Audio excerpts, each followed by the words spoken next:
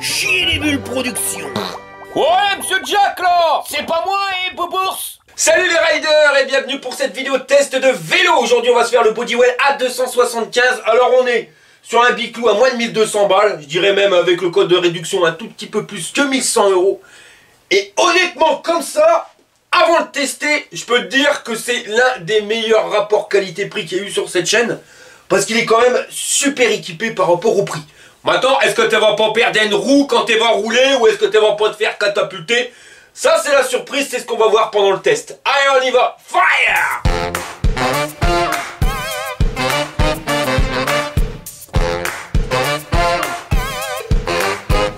Alors voilà le carton tel que tu vas le recevoir. Livré par GLS, le carton fait 30 kg 300 et comme tu peux le voir, bah il n'y a pas un ster. Alors voilà le bordel comment il est emballé à l'intérieur. Alors pas de mousse mais du carton pour caler la roue arrière. Sur le vélo, bah il y a pas mal d'emballage en mousse pour pas faire de griffes. Et ici, un carré de mousse pour pas que ça bouge. C'est pas le meilleur des emballages, mais c'est pas le pire non plus. Et voilà le biclou quand t'as retiré un petit peu les protections. On a en plus le garde-boue avant, les pédales, la moelle d'air, le porte-bagages. Tout ce qui est feu qui est pas raccordé, j'ai laissé dans le truc pour protéger. La selle et un carton supplémentaire. Et dans le carton, on a la notice avec des magnifiques outils ALC, la potence, la béquille, des colsonnes, un axe de roll et un chargeur. Et un José. Bah ouais, les babouches, ça glisse, hein, José, fais gaffe. On va commencer par installer le tube de selle. À l'avant, on va faire glisser la potence dans la fourche. On retire le capuchon de caoutchouc du dessus et on revisse le bordel. On va dévisser les 4 vis, on y claque le guidon et on revisse le tout. On dévisse les 2 vis et on revisse le garde-boue arrière. On installe le porte-bagages. On prend le phare et on vient l'installer sur le porte-bagages. Quand c'est monté, ça te donne un truc comme ça. Alors le petit souci, c'est que le câble, il est un petit peu court. Alors tu vois, pourtant, je l'ai fait au plus court. Je l'ai fait passer là avec les colsonnes fournies. Le truc c'est que voilà, ça aurait été mieux. S'il aurait pu remonter un petit peu, là malheureusement, bon bah voilà, ça fait comme ça. On installe le garde-boue avant et la lampe. Quand c'est monté, ça te donne un truc comme ça. On retourne le vélo, on vient au niveau de la fourche retirer l'axe là pour protéger la fourche. Et on va en profiter pour retirer le machin pour les plaquettes, le truc rouge.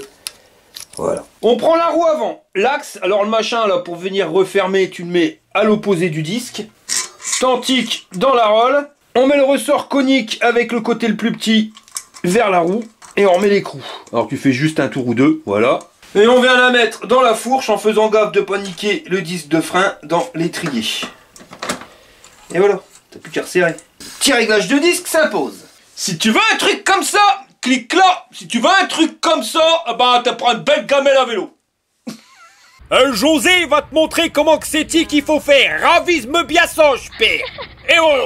On va gonfler les pneus parce qu'on est un peu à plat, donc on va leur mettre 3 barres chacun. On installe les pédales en faisant bien gaffe entre la gauche et la droite. Et il nous restera plus qu'à installer la béquille. Et voilà, problème réglé. Et voilà la tronche du biclou quand t'as fini de le monter. Le bidule il pèse 25 kg, il est adapté pour un poids max de 125 kg pour un pilote entre 1,60 m et 2,20 m. Je te mets les dimensions juste ici. Sinon pour la hauteur de selle, en position basse, on a 88 cm du sol. En sachant qu'ils nous ont mis un catadiop à la con qui est pas forcément obligatoire parce qu'on a une lumière à l'arrière. Et si tu regardes bien, si tu le dégages, tu peux gagner facilement 1,5 cm. Et en position haute, on est à 1,06 m. Pour relever de guibole, tu vois, on a une pièce de piste à coin. Donc ici, on a 45 cm et ici 48. Toujours au niveau du sol, hein, les mesures que je te donne. Et si tu voudrais passer ta guibole par derrière, ou alors juste pour mettre Monique hein, sur ton porte-bagages pendant que toi tu conduis la Mercedes, eh ben le porte-bagages il se trouve à 74 cm.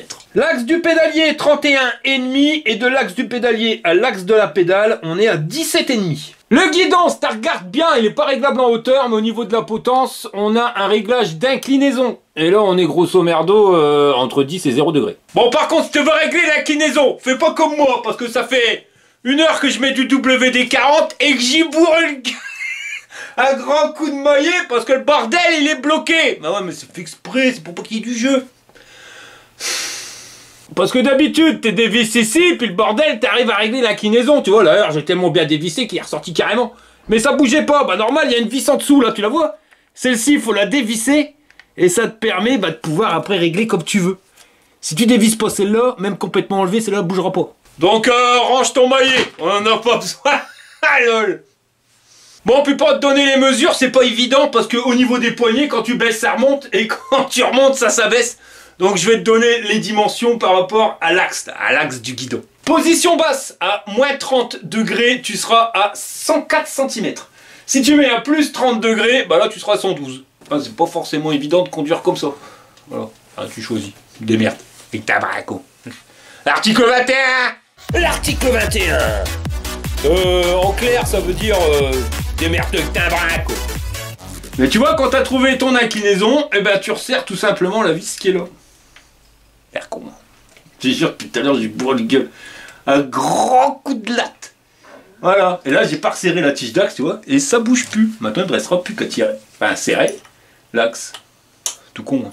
J'ai pas parlé garantie, alors j'ai regardé sur leur site. Et en gros, c'est marqué garantie 2 ans. Et puis quand tu grattes bien en dessous dans les trucs d'achat, là, c'est marqué 12 mois. Alors je préfère te dire 12 mois. Par contre, il compte tout. Tu vois, que ça soit le moteur, l'électronique, le cadre, la batterie, c'est 12 mois. Il parle pas des pneus et puis des plaquettes de frein, mais à mon avis, c'est de l'usure. Et ça, voilà, c'est pour garantie plus de 15 jours.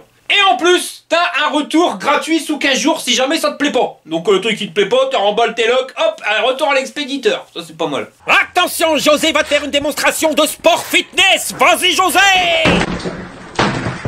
Bon, on va faire le tour du biclou. Alors au niveau du cadre, c'est de l'aluminium. Batterie intégrée au cadre. Et quand tu regardes bien, tu as des soudures de malade. Avec des renforts et des grosses soudures. Encore des grosses soudures. Et toujours des grosses soudures. Donc ça, normalement, ça bouge pas. Comme tu as pu le voir, c'est pas un cadre suspendu. Pas de suspension, mais pas non plus sur la tige de selle. Donc c'est amorti par ton cul. Et si tu regardes bien la fixation, par contre, ça, c'est celle qui va le mieux et qui se desserre pas. La selle, un truc qui a l'air bien moumouté. Bien large, sur la taille d'une main, donc ça normalement ça fait pas string. T'es capable de tenir 20-30 km sans avoir mal au fion avec ça. Avec en plus 2 coussins d'amortissement. On nous a mis un cata-job, bon ça sert pas à grand chose, mais c'est mieux que rien. Là le porte-bagages, tu l'as vu tout à l'heure. Alors c'est un machin qui a été rajouté, hein. Si tu veux l'enlever, tu peux sans problème. Ici, les petites pattes de fixation pour mettre tes extenseurs. Sinon on a des gros tubes, le truc anti-retour quand tu viens mettre tes sacoches, pour pas que ça se prenne dans les rayons. Le truc c'est marqué 25 kg dessus. Avec petit système là, celui qui sait à quoi que ça sert qui va me le dire, parce que quand tu veux emballer quelque chose, enfin ou alors je sais pas ce que tu pourrais mettre, ton journal, parce que viens mettre ta baguette ici, tu vas voir la gueule qu'elle va faire quand tu vas arriver. Et là on a le feu, on regardera si on a feu stop, et normalement ça c'est la place pour pouvoir mettre une plaque d'immatriculation. Normalement t'as pas besoin de l'immatriculer parce qu'il doit être homologué, enfin il est déjà aux normes européennes EN 1594 qui dit qu'il est homologué pour entrer en Union Européenne. Maintenant, on regardera tout à l'heure, tu sais, parce que l'Europe, on tombe pas signe depuis des années, ouais. Ouais, mais bon, c'est pas parce qu'il est homologué européen qu'il peut rentrer en France. Voilà, mon copain, t'as pas le droit de rouler en France avec. Donc, on regardera s'il va rentrer dans les clous tout à l'heure. Le mec qui pond les lois, enfin voilà, no comment. Ah bah fallait qu'on en parle. Il nous a fait une invention pour mettre sur chez claquettes. Bah c'est comme c'est lourd, ça sert à rien. En tout cas, le porte-bagages, il tient mes 96 kilos sans problème. Ça bouge pas. En dessous du porte-bagages, on a notre garde-boue avec une petite bavette. Donc garde-boue, ouais, ça doit être du plastoc, ouais, plastoc. Avec un renfort ici pour le tenir. Une patte de fixation là. Et puis une ici. Ouais, ça berloque un petit peu, mais ça reste correct. Les pneus, c'est marqué dessus. CST All Terrain. Ça rime avec t'es va finir d'un chravin parce que j'ai du bras. Enfin, je dis ça, mais ces pneus-là, de cette référence-là, je les ai encore jamais testés. Donc peut-être que c'est pas du bras. En tout cas, ils sont en taille 27 pouces et demi sur 1,95. Au niveau du dessin, bah ça te donne ça. Alors tu vois, t'as plein de petits crampons, certes, mais petits crampons. Bah ouais, all terrain, tout terrain, t'es volé dans le bras, chaud. Bah non, ça va vite être slick. Hein. Alors pour celui qui est nul en anglais, all terrain, ça veut dire tout terrain. Si ça c'est des pneus tout terrain, bah voilà, enfin... Moi je veux bien, mais tu vas pas dans le bras avec chaud, hein. Honnêtement, hein, c'est tout chemin et corps léger, hein. Parce que moi des pneus comme ça, je les change parce qu'ils sont slick, hein, pour... je sais pas ce que t'en penses, hein, mais... 1 millimètre de crampon. Bon, de toute façon, CST, ça n'a jamais fait de miracle. Alors c'est monté sur une jante à rayon en 27 pouces et demi avec 2 cata-jobs cette fois-ci. Ça c'est pour être homologué PTT. Et dessus, on a un moteur électrique, donc moteur à l'arrière. en 36 volts, 250 watts. Et il va t'amener à une vitesse max de 25 km/h pour un couple de 45 Nm. Ce qui fait que cette machine-là est homologuée pour rouler en France, 25 km/h, 250 watts. Et je te le dis tout de suite, mais je l'ai vu, il n'y a pas de poignée d'accélérateur, donc tu as le droit en France. Dessus, ils nous ont monté une cassette Shimano. Tu vois, ça c'est avec les dents qui sont jamais pareilles pour que ça passe mieux. Donc ici, sur la plus grande, 28 dents, 24, 22, 20, 18, 16 et on finit par 14, donc 7 vitesses. Pour changer ça, il y a un dérailleur. Bah ouais, c'est le Shimano tourné. Mais devant le dérailleur, ils t'ont mis un protège-dérailleur pour pas qu'il s'abîme. Et avec une belle petite étiquette. Bah ouais, parce que des fois dans le transport, ce bordel-là, il se tord un peu et ça fait que ton dérailleur, ben, il arrive pas à venir bien comme il faut. Donc il te suffit juste de tirer dessus, je vais te montrer. Voilà, tu le tords un peu. Alors ça, c'est valable avec ce vélo-là, mais c'est valable avec d'autres vélos aussi. Voilà, tu vois. Maintenant, ça passera mieux. Maintenant, c'est plus le protège-dérailleur qui va protéger le dérailleur dans son débattement. Et ça arrive souvent sur les vélos Engoué, je te le dis. C'est entraîné par un plateau qui a 44 dents, donc on est sur de la tôle emboutie, avec un disque en plastique de chaque côté, tu vois, pour protéger la chaîne, pour éviter de foutre du brin sur ton pantalon. Et au niveau des manivelles, elles sont en métal forgé. Les pédales, c'est pareil, c'est des pédales en métal, avec un catajob de chaque côté, et des beaux crampons pour accrocher à tes godasses. Ici se trouve le contrôleur du vélo, et si tu regardes bien, je te l'ai dit tout à l'heure, on a une batterie intégrée directement dans le cadre, et pour la sortir, il te faudra la clé. Clé qui se trouve sur le guidon, et qui te sert uniquement pour retirer la batterie parce que avec ou sans clé ça démarre ton vélo. Et voilà. On est sur un truc de 36 volts en 15 ampères heure, soit 540 Wh, et c'est des cellules 21700. Juste pour que tu te fasses un ordre d'idée, ça c'est une cellule 18650, ce que tu vas retrouver en général dans les batteries. Et ça c'est la 21700, donc comme tu peux le voir, elle est plus grande, mais elle est aussi plus large. En dessous de la batterie, on a les connexions pour aller choper directement sur le vélo. De l'autre côté, et encore de l'autre côté, ici, on a une petite protection. Ça, c'est pour le port du chargeur, donc tu peux charger sur le vélo ou à part. Ici, le bouton marche-arrêt, t'appuies, c'est tout simplement pour regarder le niveau de batterie, avec des LED, 4 LED. Et de l'autre côté, t'as encore un truc en silicone de protection. Ça, c'est le bouton marche-arrêt pour ta batterie, si tu veux l'éteindre ou l'allumer. Dans le cadre, comment que ça se goupille? Donc là, c'est ici qu'on vient chercher le courant sur la batterie. Le métal, tu vois, il est quand même vachement épais. Et là, le système de fermeture avec la clé. Et pour le remettre, t'entiques en bas, tu pousses, et voilà. T'as même pas besoin de tourner la clé. Si tu tournes la clé, c'est juste pour éjecter la batterie. Voilà. On continue. Là, on arrive sur une fourche à suspension. Alors, c'est un truc qui est pas réglable. C'est un ressort. Et les tubes font 30 mm de diamètre. Et au niveau du débattement, ça donne ça. Oh, je la claque. Donc, si tu regardes bien, ça s'arrête ici. Donc, 55 mm de débattement. Et j'arrive à la claquer à fond avec mes 100 kg. Maintenant, c'est en mettant tout mon poids sur la fourche. Regarde le vélo. Quand tu conduis, t'as pas ton poids à l'avant. Donc, à voir en utilisation. Mais c'est clair que de toute façon, tu vois que c'est pas la meilleure des fourches. Bah, pour te montrer la position sur le vélo, nous allons demander à notre modèle Maryse. Maryse! Elle va péter un plomb, Maryse, parce qu'elle aime pas qu'on l'appelle Maryse, vu qu'elle s'appelle pas Maryse. Pour voir la position sur le vélo. Ouais, bah si t'es pas appelé Maryse, je m'en vais. Donc, pour t'appeler Maryse? Je t'ai entendu dans non, c'est chiant, ça me gonfle. Ça te gonfle? Oui, ça me gonfle. Non. Non. Mais je vais t'appeler comment? Bah, par mon prénom. J'ai un prénom, c'est fait pour. Non, Non, c'est chiant. On t'es pas Maryse, bordel. Quoi? Bon, alors? Donc, c'est en compagnie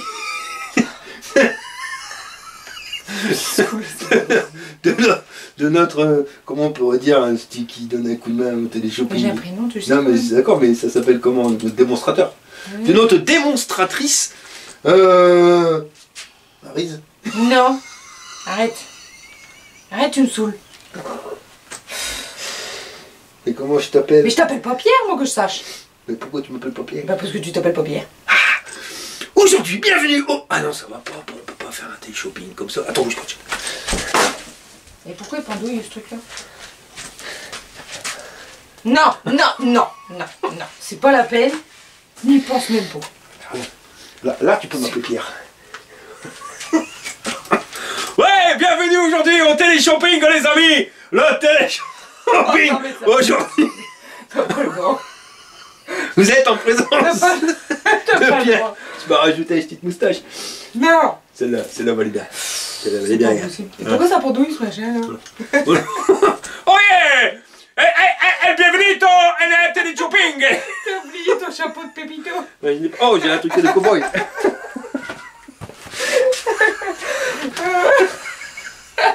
Le verre même pas sorti. Un amigo! En télé-shoppingo! With Maryse! Non! Tu peux m'appeler Pierre. Je suis toujours pas Maryse. Bon allez, on va te montrer. Oh punaise. Donc, au lieu de te foutre de ma gueule, voilà la position que tu pourras avoir sur le vélo. T'as mis là, t'es bien positionné? C'est bien. Ouais? Ok. Donc voilà, donc vous avez un dos droit. Je vais changer, ça allait pas. C'est la perruque à Paul Naref. Ouais. Il a oublié de se coiffer. Oh là là. Ah non, je sais qui c'est. Donc n'oubliez pas les copains, avec le télé-shopping, si t'as la carte OK Shopping, tu vas pouvoir payer en 4 fois sans frais. Qu'est-ce qu'elle en pense, Maryse? Oh, arrête avec tes Maryse. Chez des Bulles Productions vous présente les aventures de Jean-Claude ta gueule et Monique ta mère. Je crois que j'ai peut-être fait trop puissant. Eh bien mon Jean-Luc, t'as l'air bien fatigué. Oh, m'en parle pas, je suis pas en forme en ce moment. Tu es malade? Non, j'ai des problèmes avec mes abrutis de voisins. Tes voisins d'appartement, c'est eux qui t'ennuient. Ouais, ça fait 3 nuits qu'ils tapent comme des maboules sur le mur. Ils tapent sur le mur toute la nuit. Ouais, au début c'était gentil, mais maintenant ils tapent dedans un grand coup de poing. Je me demande même s'ils sautent pas au pied joint dans le mur. Bah, ils sont fêlés. Complètement fêlés, c'est des tarés. Bah, je me doute que ça doit t'empêcher de dormir. C'est pour ça que t'es aussi fatigué, mon Jean-Luc. Non, c'est pas ça. De toute façon, je dormais pas. Je jouais de la trompette pour préparer le festival de ce week-end. Ah ouais. Après la fourche, toujours un garde-boue en plastique avec un point de fixation ici, un là. Et comme tu peux le voir, bah, ça berloque pas. En plus, il descend quand même bien bas avec une bavette. Normalement, t'en mets pas plein tes pompes, mais ça, on verra pendant le test. Au bout de la fourche, une jante à rayon en 27 pouces et demi, toujours avec nos 2 catadiopes, avec toujours des pneus de brin, c'est ST all terrain. Et pour t'éclairer, t'as une magnifique lampe. Alors là, t'as un seul module juste au-dessus, mais qui éclaire bien droit et normalement juste devant ta roue. Et on a un catadiope gris pour être homologué. On continue notre visite. Si tu regardes bien ici sur les câbles, t'as l'emplacement pour pouvoir venir y connecter une poignée d'accélérateur, au cas où. Notre potence réglable en inclinaison. Un guidon type hollandais, donc qui va te faire 64 cm d'ici à là, avec les poignées anti-cassage de poignées, sans que ça c'est pas mal. Le truc c'est que voilà, c'est mal collé, puis c'est pas les meilleurs des poignées, tu vois, le caoutchouc il reste quand même assez dur, tu sens bien les vibrations. Le levier de frein, extraordinaire, parce que tu peux mettre ta main complète, en plus c'est du frein hydraulique, de la marque Ronglon, connais pas. Pour changer les vitesses, le levier SIS, pour moi le meilleur. Ici, on a la place pour pouvoir mettre un téléphone portable, ici ou ici. Là, un espèce de catadiop à la con, mais bon, c'est pas obligé vu qu'il est sur le feu à l'avant. Là, un autre display, on en regardera juste après. Par contre, si tu regardes, pas de port USB. Ici, la sonnette, les boutons de contrôle pour le display, la poignée toujours aussi pour axe, et les freins Ronglon hydraulique. À l'arrière, on a une béquille pour la poser dessus, c'est bien pratique. Au niveau des disques de frein, on est sur du 160. Frein hydraulique, je te l'ai dit, et c'est les étriers Ronglon, avec les 2 plaquettes qui bougent. Et à l'avant, c'est la même chose, disque en 160 avec les étriers Ronglon. Et j'ai oublié de parler de l'autonomie, donc ils nous annoncent sur internet pouvant faire jusqu'à 100 km avec une charge complète. Alors ça, je demande à voir. Pour allumer le vélo, eh ben, le bouton c'est celui-ci. En bas, t'appuies 2 secondes. Là, t'as le display qui s'allume. Alors ça fait, je sais pas, un modèle d'antan, c'est un truc vintage. Ici, t'auras le niveau d'assistance 3. Avec plus et moins, tu peux changer. Donc tu peux passer en 2 ou un niveau d'assistance, ou 0. Ici, la vitesse en temps réel. Là, le compteur kilométrique journalier. Et ici, le niveau de batterie sur 5 bâtons. Si tu veux allumer la lumière, tu appuies sur le bouton là. Et tu as le voyant de lumière qui s'allume. Et comme je te l'avais dit, ça flash bien devant, mais aussi sur l'avant de la route. Honnêtement, cette petite ampoule, c'est celle qui marche des mieux. Carrément mieux que les plus grosses. Et à l'arrière, alors ça se voit moins, tu vois, par contre à l'arrière. Faut bien se mettre là. On voit qu'on a la lumière et le feu stop en plus. Et pour l'éteindre, bah, tu appuies un petit coup sur le bitonio. Et si tu regardes bien, tu vois que là, tu as la connexion Bluetooth qui s'allume, enfin qui clignote. C'est parce que tu vas pouvoir connecter ton biclou à ton smartphone. Alors accroche cette marronne, hein, tu vas pouvoir tout changer, ma copain. Bah ouais, tu vas pouvoir allumer le feu, savoir combien de kilomètres t'as fait, la vitesse moyenne, vitesse max, le niveau d'assistance. Peut même te dire quand il déconne et qu'il va pas bien, ce qui va pas bien. Enfin, du moins tout ce qui est électrique, toi t'as les rapports d'erreur. Mais accroche ton slip, tu peux savoir en temps réel exactement où c'est qui se situe ton vélo par un truc GPS. C'est bien ça, si on te le vole, tu dis « Ah bah il est là mon vélo ». Alors le truc c'est que t'as qu'à télécharger l'application. Alors le truc encore, c'est que sur Android, l'application elle n'existe pas du tout. Peut-être sur iPhone ça marche, mais sur Android bah ça n'existe pas. Alors attention, c'est une marque qui vient d'arriver, peut-être qu'ils ont eu des problèmes avec Google, hein, parce que tu sais que c'est toujours qu'une histoire de ça. Donc peut-être que ça va arriver par la suite, mais pour le moment, au jour J où je fais la vidéo, ça va pas bien. Oui, imagínate que luego... On va charger le bordel. Alors au niveau du chargeur, t'as 1,20 m entre ta prise et ton chargeur. Et entre ton chargeur et ton vélo, ouais, t'as un bon 1,20 m aussi. On est sur un chargeur de 42 volts en 3 ampères. Donc une batterie de 15 ampères, tu vas mettre un petit peu plus de 5 heures pour la charger à fond. T'as branché tous les câbles là, Monique? Oh oui, mon Jean-Claude. Alors accroche-toi à te marronne, je vais appuyer sur le bitonio. C'est l'heure du test. Bon allez, nous voilà partis pour le test du Bodywel A275. On va m'expliquer comment qu'ils font pour trouver des noms à dormir debout comme ça. Bon, on va faire un départ arrêté dans la côte de la mort. Alors on est sur un 250 watts. Je vais pas te mentir, je dois pédaler, mais vraiment je dois pédaler tranquille. J'appuie pas réellement sur les pédales. Et le bordel il grimpe.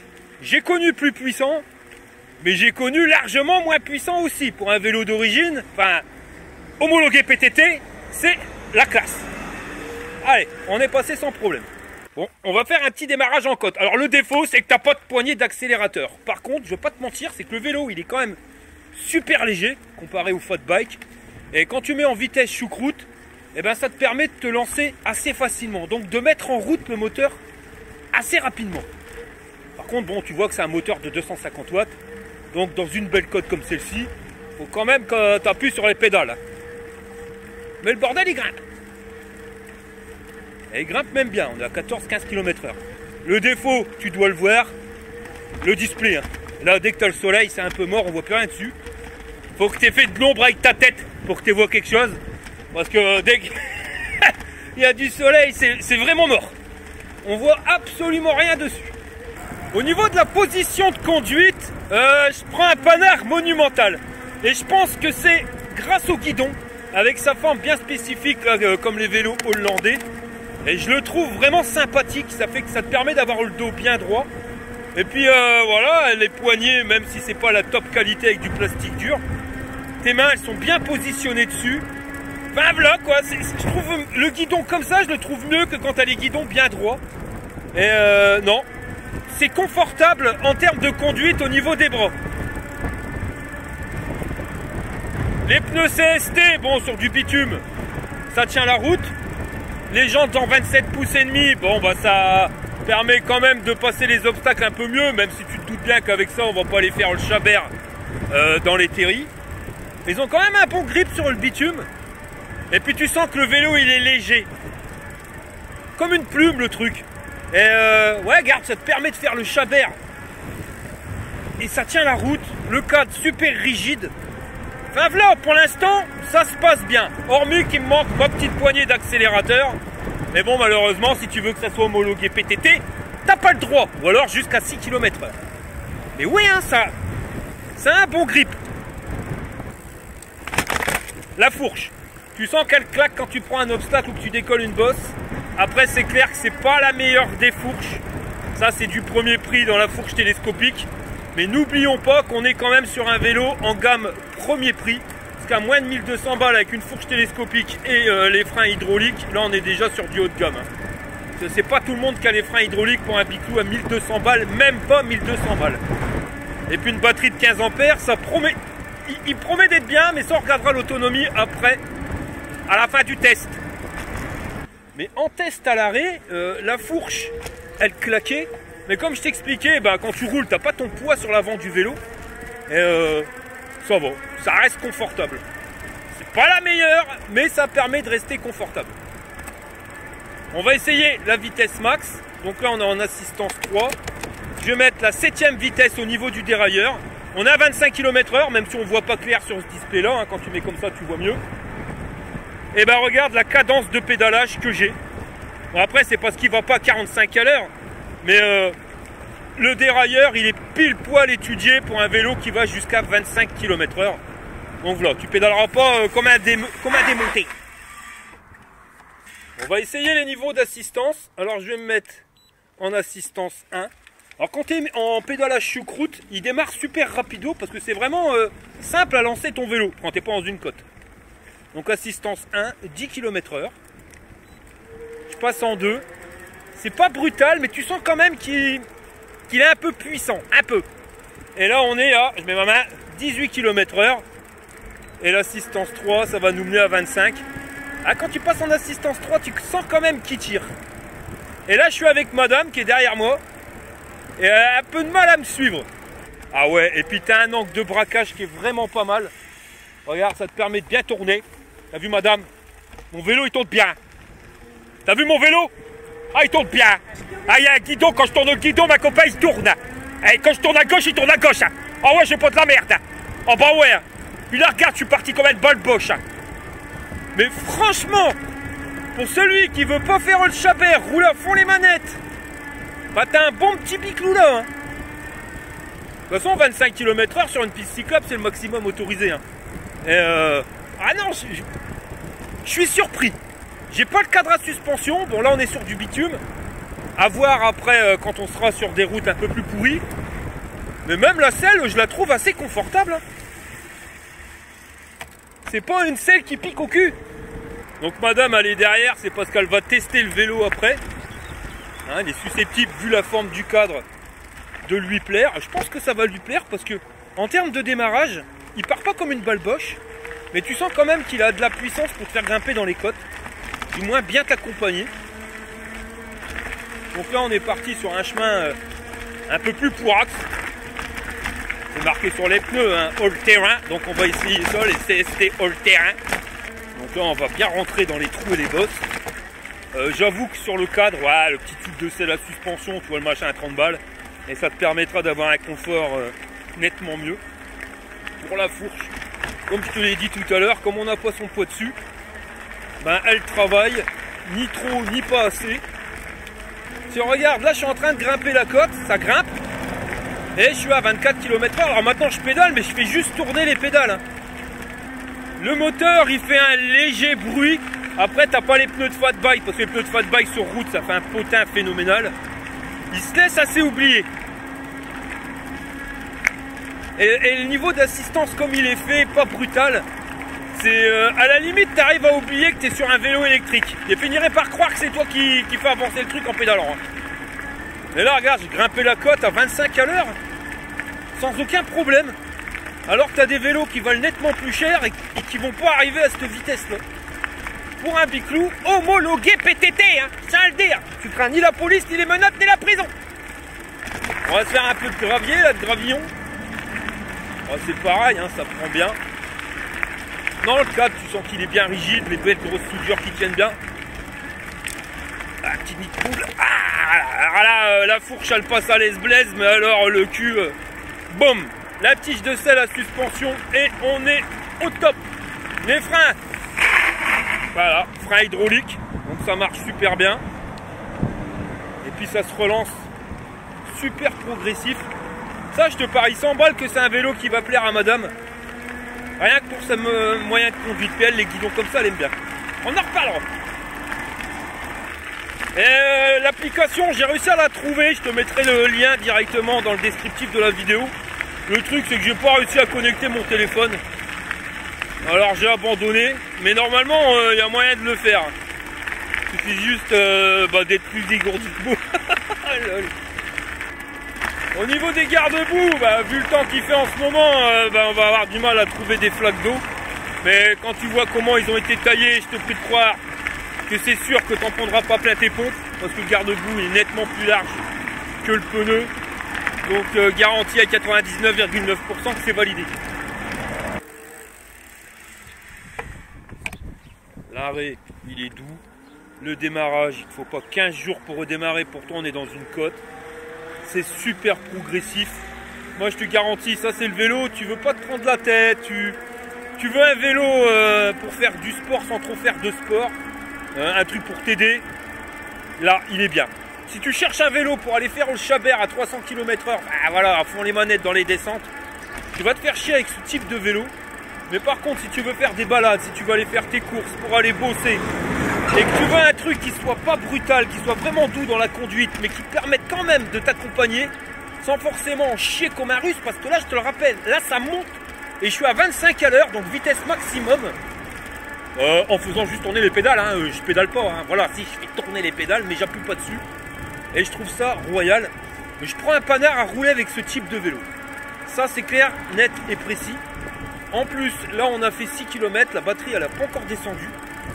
Voilà quoi, regarde, on vient de doubler quelqu'un qui est en chie comme un russe à pédaler. Ou les doigts dans le nez, ça passe. Je vais pas te mentir, je suis surpris.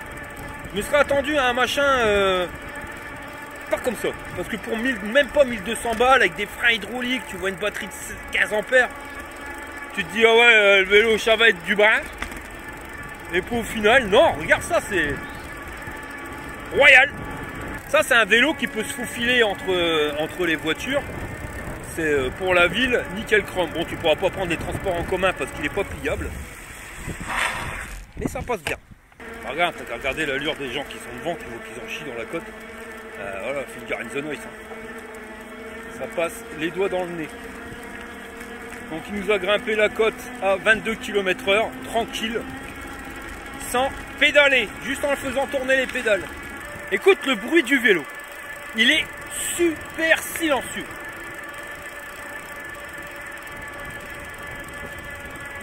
C'est un truc de dingue, tu l'entends pas.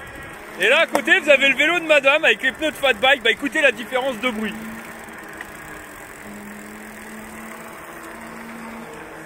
Donc comparé au fat bike, c'est quand même nettement plus silencieux. Donc là on va se grimper une côte de malade, je crois que c'est la plus raide de toutes les côtes qu'on va se prendre. Et ben on va profiter que madame elle est là, mettons en vitesse la plus choucroute. Et on va grimper la côte et on verra celui qui en chie le plus. À mon avis ça sera moi, hein, parce que moi je suis un 250 watts, 250 watts. Ouais voilà, bon bah là tu vois tout de suite. Le 250 watts Starnock de Shengui qui est en fin de compte un 750. Là je suis en vitesse choucroute 1 au niveau du pédalier. Et voilà la cadence pour rouler à 12 km/h. Mais ça grimpe. Bon c'est clair que j'en chie un peu là je dois appuyer. Mais ça grimpe quand même. J'irais même comme une pilule. J'arrive à essouffler quand même en haut. Ah la vache. Pour l'habitude. Des chier. Madame elle rigole, elle est pas essoufflée. Mais je suis mort. Regarde elle. Ouais, elle va bien. Bon par contre j'ai perdu un bâton de batterie. Elle va à coup. Et bah à coup copain. À bistrot. Là je vais tout de suite au bistrot. Ah, opération canette.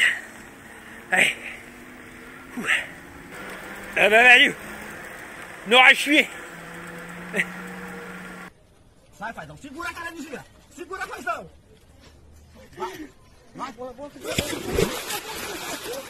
Alors je viens de rentrer de ma petite balade. Alors petite c'est entre guillemets hein, parce que j'ai quand même réussi à faire 42 km avec une charge complète.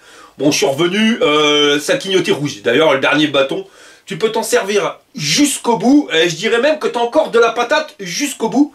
Et après bon bah voilà, ça clignote. Et puis bah il est temps que ça s'arrête hein. Tu vas faire 100 mètres et après c'est arrêt du véhicule.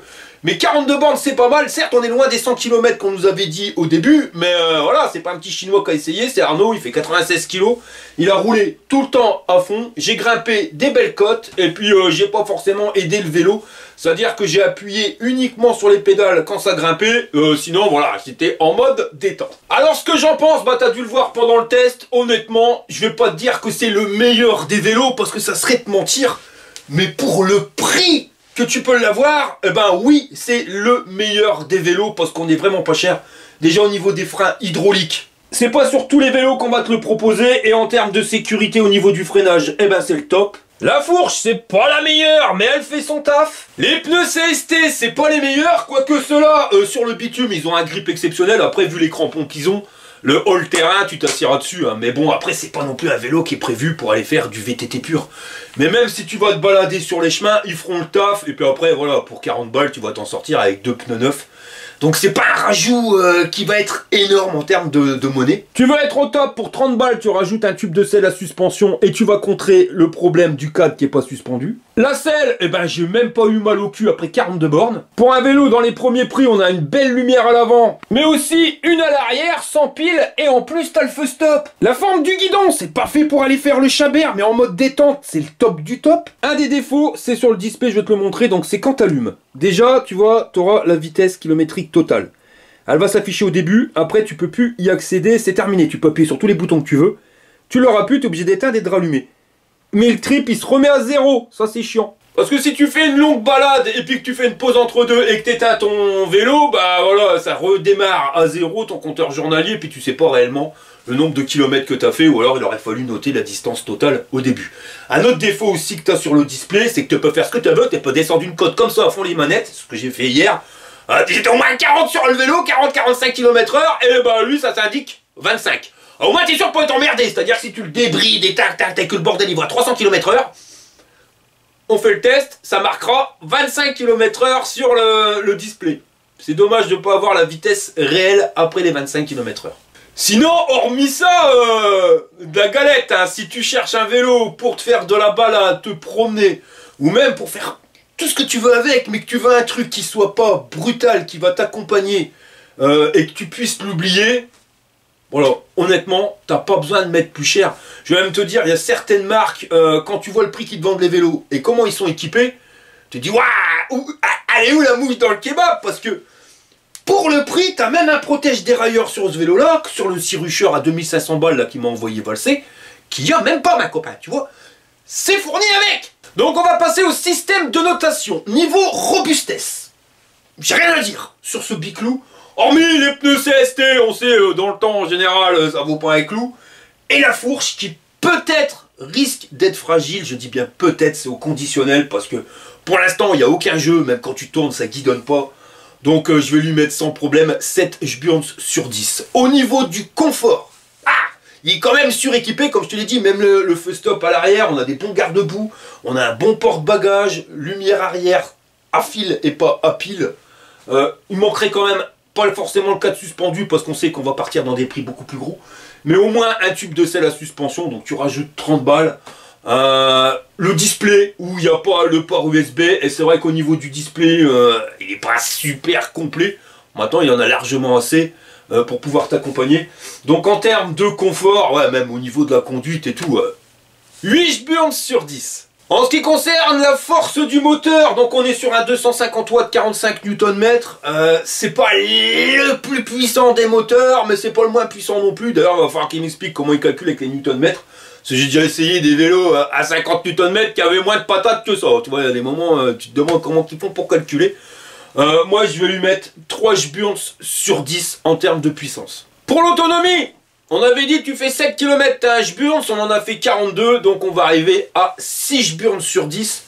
Et pour un vélo de premier prix, d'entrée de gamme, je trouve ça quand même vraiment pas mal. Et en termes de rapport qualité-prix, bah tu rajoutes des bons petits pneus, encore t'es pas obligé. Un tube de selle à suspension, c'est-à-dire que tu vas investir pour moins de 70 balles, et là tu vas récupérer un truc qui va être de la galette. Donc je vais lui mettre par rapport à son prix, parce qu'en plus avec un coupon de réduction, tu vas pouvoir le payer 1100, même pas 30 €.